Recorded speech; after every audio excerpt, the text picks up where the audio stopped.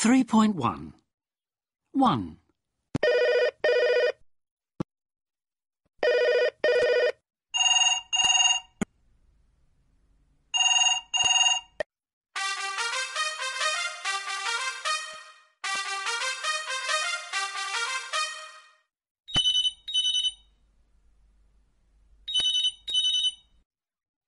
2. Goodbye.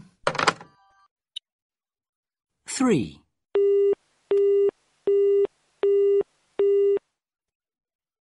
4. Please leave a message after the tone. Hi, Jack, it's Sandra. I was just calling to see if you wanted to meet up later. 5.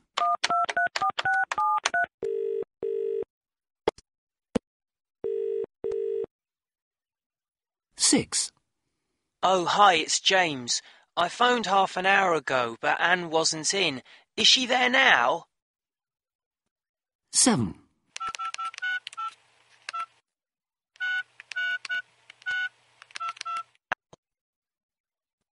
3.2. 1.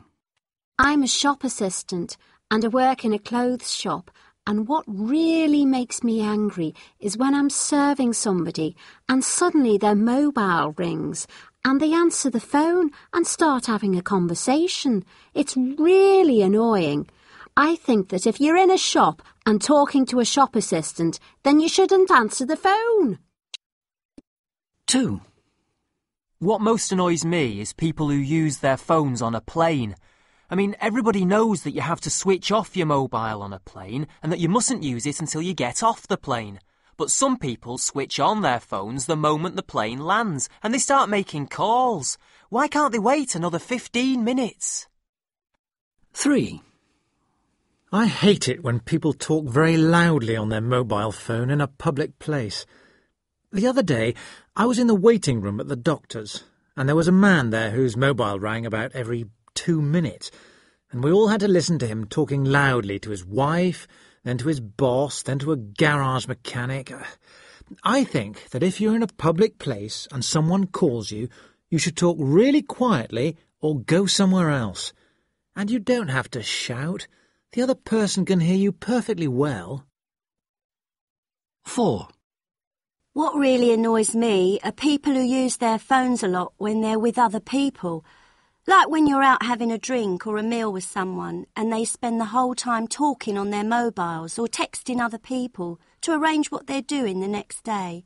I think it's really rude. 5. I hate people who use their mobiles in the car, even if they're hands-free. Whenever you see someone driving badly, 9 times out of 10 they're on the phone. 3.3. 1. You mustn't use your phone on a plane. 2. I don't have to go to work tomorrow. 3. We have to do an exam in June. 4. You should switch off your mobile in class. 5. You shouldn't talk loudly on a mobile phone. 6. I must go to the bank this morning.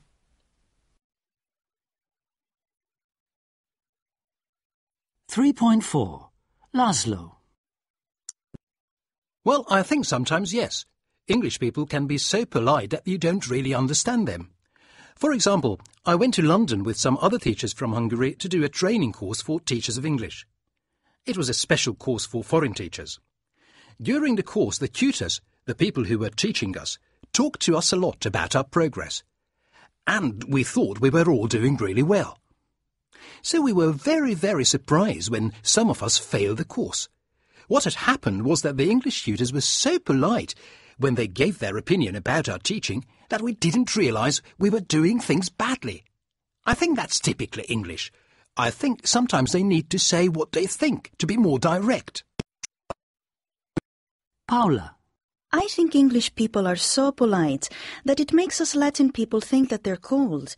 I mean, we're very noisy and extrovert, and so when they're quiet and polite, we think that they don't like us, that they're being unfriendly. So maybe, yes, they can be too polite. I think they need to relax more. Melik. I think the English are very polite. But I don't think they are too polite. I mean, I don't think it's a bad thing. I think it's a good thing. In my job, I've met a lot of English people, and I think they are much more polite than we are, both in the way they talk and also in the way they respect other people's opinions. And their manners in general are much better. Okay, this isn't true about all English people. The football hooligans and some of the tourists that come here to Turkey and drink too much, they are not polite. But the majority are, and I like it. Renata. Well, I went to London a few years ago, and one day, surprise, surprise, it was raining. And I was walking along the street, and everybody had an umbrella. And every time someone went past me, they hit me with the umbrella, and then said, "Oh, sorry," or "I'm awfully sorry," or "I'm terribly sorry." And after the 10th time this happened, I just said to the person who hit me, "Please stop saying sorry and just be more careful." So, in answer to your question, I don't think English people are too polite. They say sorry and thank you a lot, but it doesn't really mean anything. 3.5. OK, ladies, now, can you describe the man you saw in the bank? Well, he was sort of medium height, you know, not short, but not tall either, and quite skinny, you know, thin. Yes, and he had a beard and a little moustache. No, he didn't. He had a moustache, but not a beard. It's just that I think he hadn't shaved. No, it was a beard, I'm sure. And anyway, Doris, you weren't wearing your glasses, so you can't have seen him very well. I could see perfectly well. Ladies, please. So, no moustache then? No, he had a moustache, but he didn't have a beard. And what about his hair? Dark. Yes, short, dark hair. Straight? No, curly, I'd say. Wouldn't you say, Doris? Yes, very curly. So, dark, curly hair? Yes, that's what we said. Are you deaf or something? And what time was it when you saw this man? Would you say it was afternoon or would you say... 3.6. Train. A. In his 80s. Neighbour. Overweight. Straight. Way. Bike. Eye. Bright. Height. High. Light brown. Might.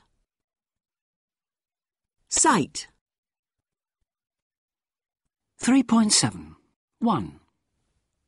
She has light brown hair. It's short and straight. 2. He's medium height and slightly overweight. 3.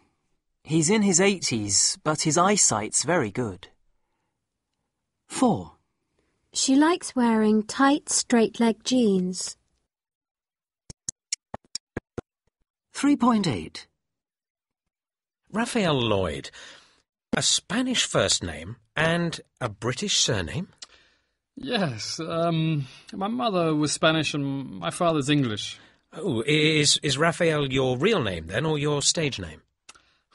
It's my real name. My mother was from Córdoba in Spain, and Raphael is the patron saint of Córdoba. But it's also my stage name. What nationality are you? Well, I'm British and Spanish. I was born in Spain, and I was brought up there. I've spent a lot of time in Britain too. I've been living in Oxford for the last 10 years. Oh, nice. Are you bilingual? Yes, I am. And it's a strange question. Do you feel more Spanish than British, or vice versa? Well, I think I feel more Spanish in most respects, especially as a big part of my life revolves around Spanish culture. Right. But I do like individuality, eccentricity, and tea. I must feel a little British too, I suppose. So, do you think you look more Spanish than English? Well, I think I look Spanish, but when I travel, people always think I'm from their country, and people have stopped me in the street, for example, in Cairo and in Rome, to ask me for help. So I must have an international face. Maybe I should be a spy. When did you start learning to play the guitar? I started when I was 9, when my family lived in Madrid. A teacher used to come to our flat and give me lessons. I see. So how long have you been working professionally as a flamenco guitarist? I started when I was 17. That's when I started to get paid for my first concerts. I'm now 39, so that's 22 years. 3.9. As a flamenco guitarist living in Britain, is it easy to make a living? I think life as a musician is never easy. But I think it's easier here than in Spain because there are fewer flamenco guitarists here. And where's flamenco popular, apart from in Spain? Well, the biggest markets for flamenco outside Spain are really the USA, Germany and Japan. But I've found it's popular all over the world. It has a strong identity that people relate to in every corner of the planet. Now, you don't look like the stereotype of a flamenco guitarist. But people imagine flamenco guitarist as having long, dark hair. Yeah, well, that's true. I used to have really long hair, but I decided to cut my hair short. Are people in Britain surprised when they find out that you're a flamenco guitarist? No, not really. That's one of the things I like about Britain. No one judges you on appearance. All right, and what about in Spain? Well, actually, in Spain, people find it much harder to believe that I'm a flamenco guitarist. I think Spanish people believe in stereotypes more than in Britain, and they judge you more on your appearance. But as soon as people hear me playing the guitar, then they know that I'm the real thing. Could you play something for us? Of course.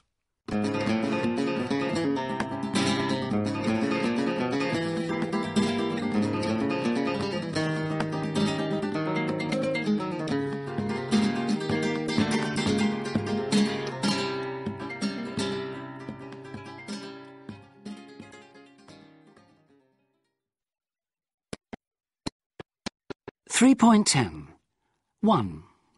He could read when he was 4. 2.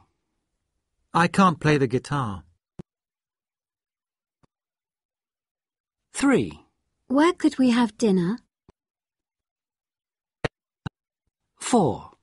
I can see what you mean. 5. We couldn't find the street. 6. What can you do there?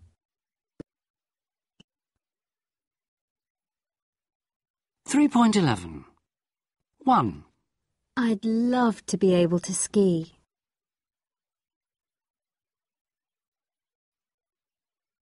2.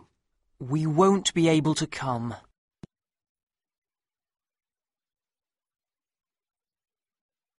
3.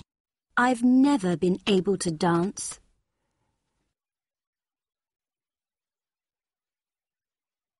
4.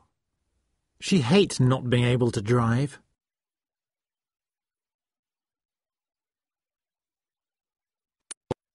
3.12. 1. I'd love to be able to ski. Ride a horse.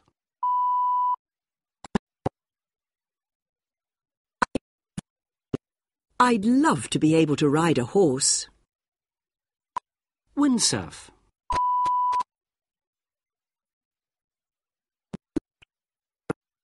I'd love to be able to windsurf. 2. We won't be able to come. Park.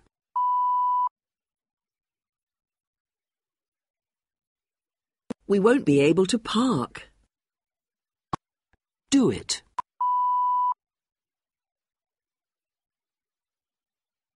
We won't be able to do it. 3.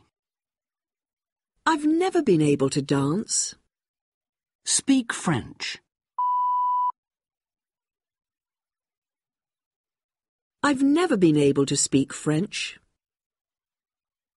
Play chess. I've never been able to play chess. 4. She hates not being able to drive. Cook.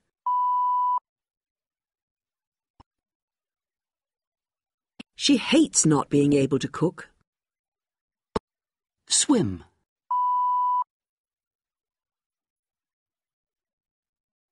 She hates not being able to swim. 3.13.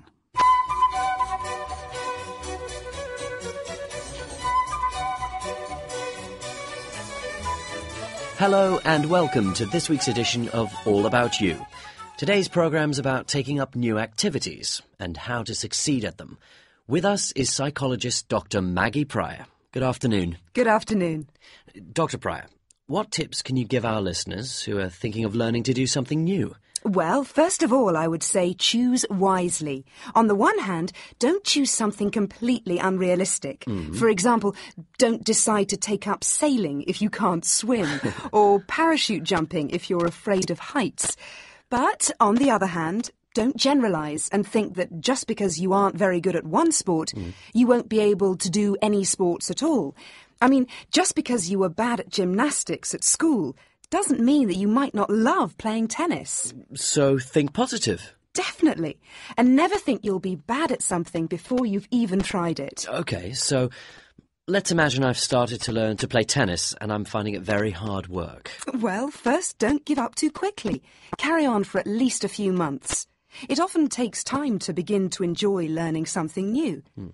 Another thing that can help, if you're having problems learning something, is to give it a break and then try again, perhaps a month or two later. But what if I carry on and I find I really, really don't have a talent for tennis? I think the important thing is not to be too ambitious.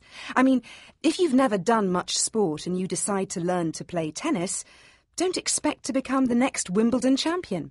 Just aim to enjoy what you're doing, not to be the best in the world at it. But if, even after all this, I still feel I'm not getting anywhere? Well, sometimes you do have to accept it and say, OK, this really isn't my thing, and you need to give it up. But why not try something else? There are lots of other things you can learn to do.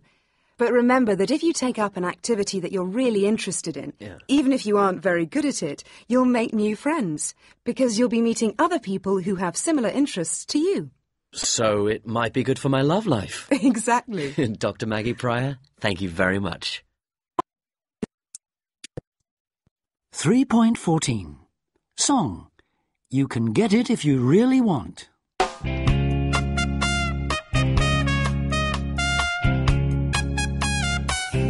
You can get it if you really want. You can get it if you really want. You can get it if you really want. But you must try, try and try, try and try. You'll succeed at last.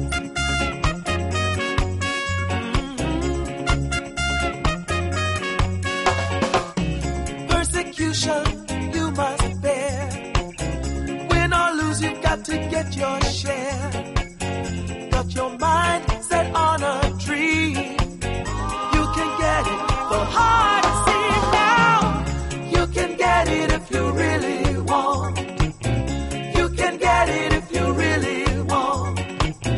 You can get it if you really want. But you must try, try and try, try and try. You'll succeed at last. Oh yeah now. Rome was not built in a day. Opposition will come your way. But the harder the battle you see, is the sweeter the victory now.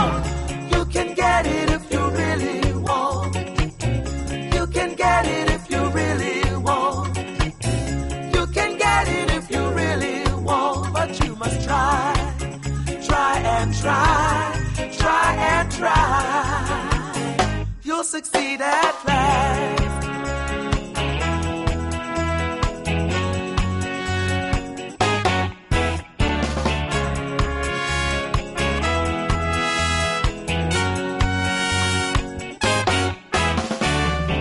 You can get it if you really want. You can get it if you really want. You can get it if you really want, but you must try. Try and try, try and try. You'll succeed at last. You can get it if you really want. You know it. You can get it if you really want. Don't I show it. You can get it if you really want.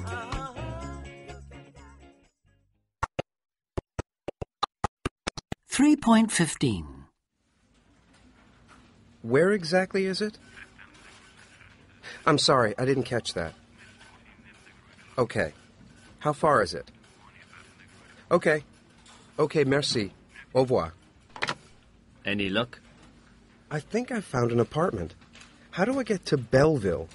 The easiest way is to get the metro at Pyramide. Take line 14 and change at Châtelet. Okay. Then take line 11 towards Mairie des Lilas. Where do I get off? At Belleville. How many stops is it? 6, I think. Oh, right. I found it on the map. How long does it take to get there?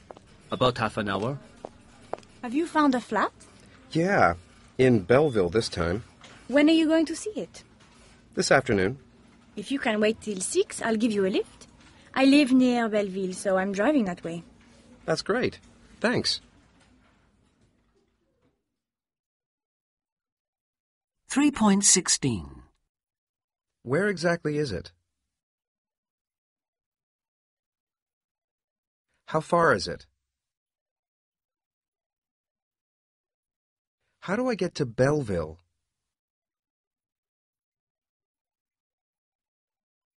The easiest way is to get the metro at Pyramide.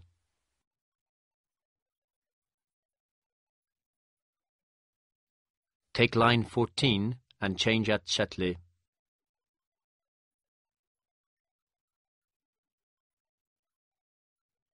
Then take line 11 towards Mairie des Lilas.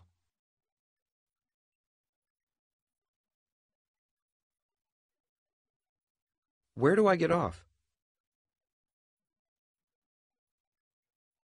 How many stops is it? How long does it take to get there?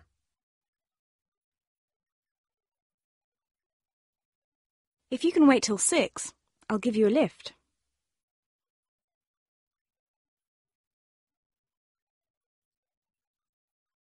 .17. This is the apartment. Je vous laisse visiter. Je serai en bas. Merci, madame. Sorry, Nicole. What did she say? She said that we can have a look at the flat. She's going to wait downstairs. Thanks. So, what do you think? Well, it's a long way from the station. And it's on the 4th floor. It's a pity there isn't a lift. Who needs one? The stairs are good exercise. Look, there's a great view from here. It's also very noisy. Sure, but it has character. It's just how I imagined an apartment in Paris. Everything's old, including the heating. It will be very cold in the winter.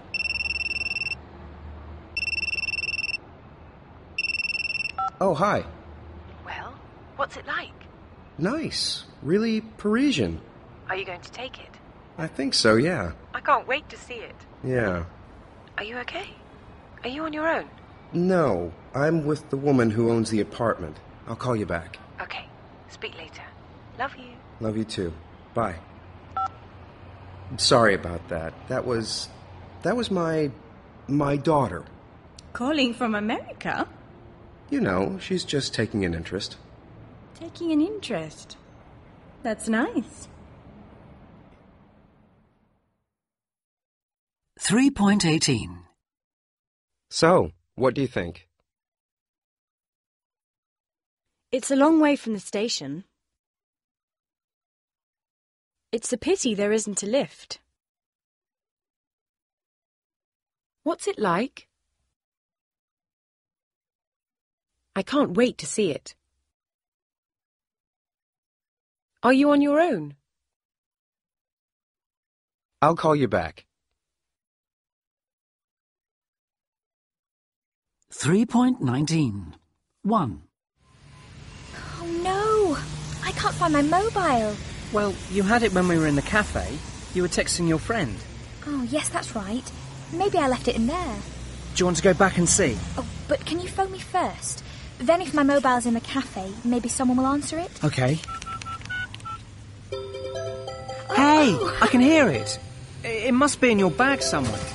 No, it's in my jacket pocket. 2. I'm starving. What time did you ask them to come? I said to come at 8 o'clock for drinks and then dinner at 8:30. Well, it's 8:15 now. Yes, they should be here any minute. They're usually very punctual.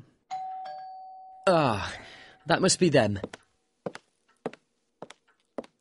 Oh, hello.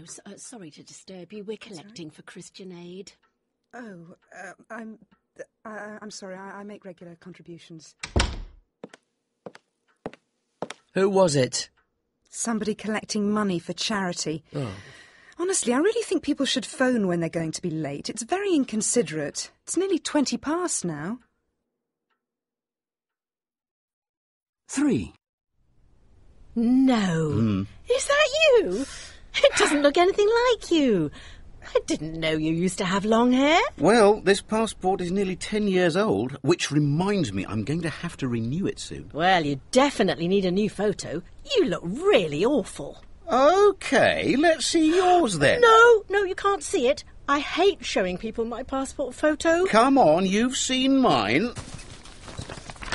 Oh, that's not bad. It's a lot better than mine. In fact, I think I prefer your hair as it was then. 4. So, where did you meet him? At work. He's one of the designers. And what's he like? Oh, he's funny, intelligent. Yes, but what does he look like? Oh, just like Pierce Brosnan. Tall, dark and handsome. No, I'm joking. He's got short, dark hair and he's not very tall, but I think he's really good looking. 5. What happened? How did it go? No comment. Not again. What did you do this time? Nothing. I mean, nothing wrong. It was really unfair, just because I was going a tiny bit fast in the high street. Oh, well, you'll just have to take it again. Third time lucky. 3.20. Hello, sit down. I'm the secretary, and you are? Daniel. And your surname is? Gatti. Gatti. Are you from Italy? No. My grandparents were Italian, but I'm Argentinian. Ah. But people always think I must be Italian because of my name. Oh, sorry. And what course were you thinking of doing? I'd like to do the advanced course. I did an upper intermediate course in Buenos Aires last year, so I think I'll be able to do an advanced course here. Well, you'll have to do a level test first. You might find the advanced course a bit difficult. Is this your first time in Britain? Yes, but I've been to the USA last year. I went to the USA last year, you mean? Oh. You see, maybe you're not quite ready for the advanced after all. Now, the level test takes 1 hour, and we'd like you to...